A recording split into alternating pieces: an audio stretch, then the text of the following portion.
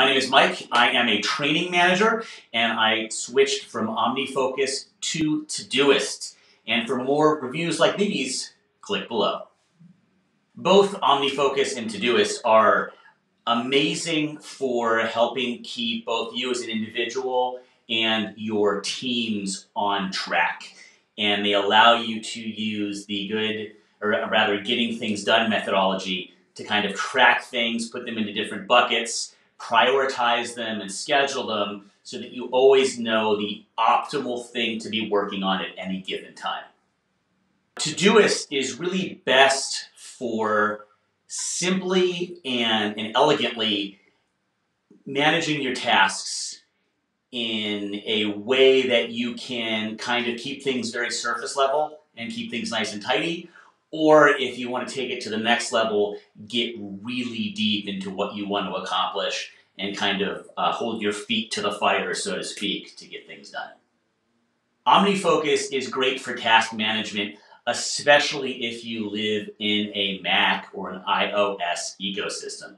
It's really detailed, it's somewhat complex, but once you wrap your head around those complexities, it can really work well for you. Getting started with OmniFocus is a little challenging. You know, if you're familiar with the getting things done methodology, it helps, but it's just a little bit more complex. And to start with, it can be a little overwhelming to learn every single subset of features above and beyond just simple task management. So to get started, you really have to invest the time in some of the documentation online, maybe watching some YouTube videos, and getting multiple people started with, it's even more of a challenge just because it's not as intuitive as other software suites out there. Three things come to mind when it comes to choosing software for task management, especially something like Todoist or OmniFocus. One is ecosystem.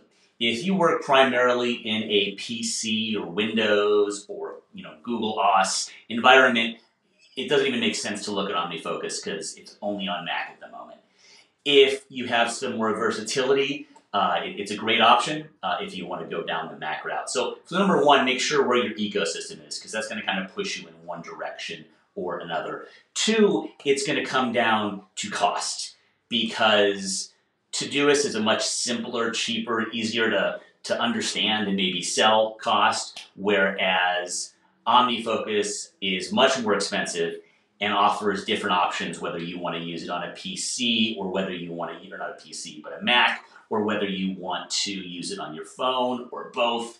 There's just a lot more to invest in order to get the most out of that product. So number two is really cost. And number three, I think, is usability. If you want something you can get up off the ground more quickly, then Todoist is probably the option you want to go with. If you have some more time or if you have people that are just really diehard Mac aficionados, then OmniFocus might be your best bet.